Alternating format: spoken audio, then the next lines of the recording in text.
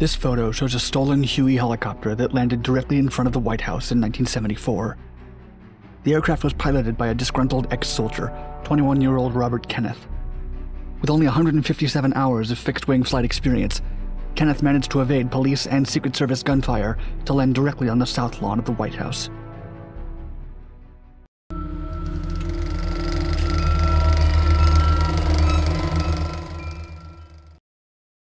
Robert Kenneth Preston. Minutes after midnight, February 17th, Private First Class Robert Kenneth Preston stole an unarmed UH-1 Iroquois, also known as a Huey, from an airfield in Fort Meade, Maryland. Unqualified, according to his limited credentials and fixed-wing pilot's license, he nonetheless flew the helicopter directly to the heart of the nation's capital. Born in 1953, Robert Kenneth Preston grew up in Panama City, Florida. In 1972, he enlisted in the U.S. Army, intending to become a helicopter pilot.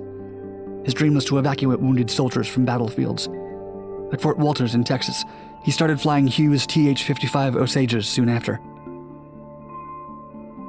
However, after failing the technical training requirements due to, quote, deficiency in the instrument phase, his chances of becoming a warrant officer pilot were immediately killed. Reportedly, the withdrawal of American troops from Vietnam and the resulting excess supply of helicopter pilots may have played some role in his rejection. Despite this, he was conscripted to serve in the Army for an additional 4 years. Therefore, by the start of 1974, he started work at Fort Meade as a helicopter mechanic. At the time of the incident, his commanding officer described him as being intelligent but unremarkable overall. Helicopter theft. On February 17, 1974, near the start of his second month serving at Fort Meade, Preston left an enlisted club just past midnight. Supposedly depressed due to the failure of his relationship and stagnation of his military career, Preston drove to his place of work, an Army airfield. Tipton Field was south of Fort Meade, housing 30 Bell UH-1 Iroquois helicopters, which were always fueled and prepped for takeoff. Here, Preston parked his car and climbed into a Huey with the designation 62-1920. The airfield sentry took note of his parked Chevy Nova only after the helicopter's rotor was already turning. According to Preston, quote, I just walked out, prepared the aircraft for flight, started it, and took off. I was really surprised. I thought there would be somebody out there. Preston lifted off without radio call or anti-collision lights. Once the control tower noticed the unauthorized takeoff, they phoned the Maryland State Police. Preston would later state his intentions were to, quote, get up and fly and get behind the controls. It would make me feel better because I love flying. The club, where he'd reportedly been drinking only soda earlier, phoned the police as well after the helicopter roared momentarily over the establishment, hovering. Residents of a trailer park nearby in Jessup reported that the plane touched down for a few seconds before taking off. Preston's cover was found later at that location. A mere 20 miles away, Preston reportedly concluded that he merely wanted to observe the nation's capital from above. Landing at the White House.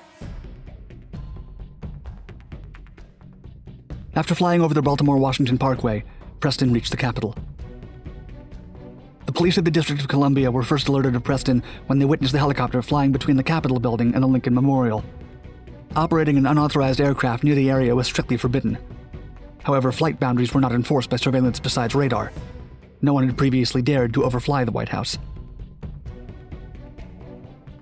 Preston was attracted to the Washington Monument, lit up at night. According to him, he was, quote, like a moth to the candlelight.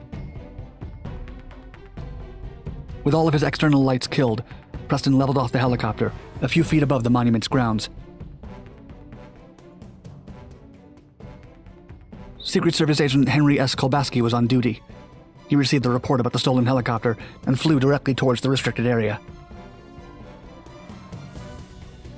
Preston landed at the White House briefly, with no Secret Service agents firing at him. As 2 Maryland police helicopters approached, he took off again, commencing an aerial chase. According to one of the officers, Preston was, quote, one hell of a pilot. He hovered over the Washington Monument, almost crashing into it as police fired.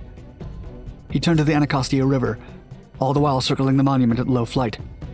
Police on the scene described his evasion as using, quote, modern dogfight tactics. The private then flew back to the White House. After temporarily hovering at a height of 300 feet, he approached to land on the South Lawn again. He flew just high enough to avoid colliding with the picket fence, where he was greeted by a hail of shotgun and submachine gun fire. Kenneth was slightly wounded as he parked the Huey and ran outside. He was soon tackled on the South Lawn, running towards the White House. President Richard Nixon was not there at the time. Consequences. Inevitably, Preston was court-martialed for stealing the chopper. Some remained impressed with his theatrical and reckless performance. Maryland Police Department Sergeant Thomas Linehan stated at the trial, quote, "They said he couldn't fly. Well, I'll tell you, he could fly if he had not harassed the citizens of the state of Maryland as he did, and had not made such a big show of it. The man could have flown directly into the White House at 160 knots, and there wouldn't have been anything anybody could do." Still, Preston got off light. He served only 6 months at a military stockade, then was discharged for unsuitability.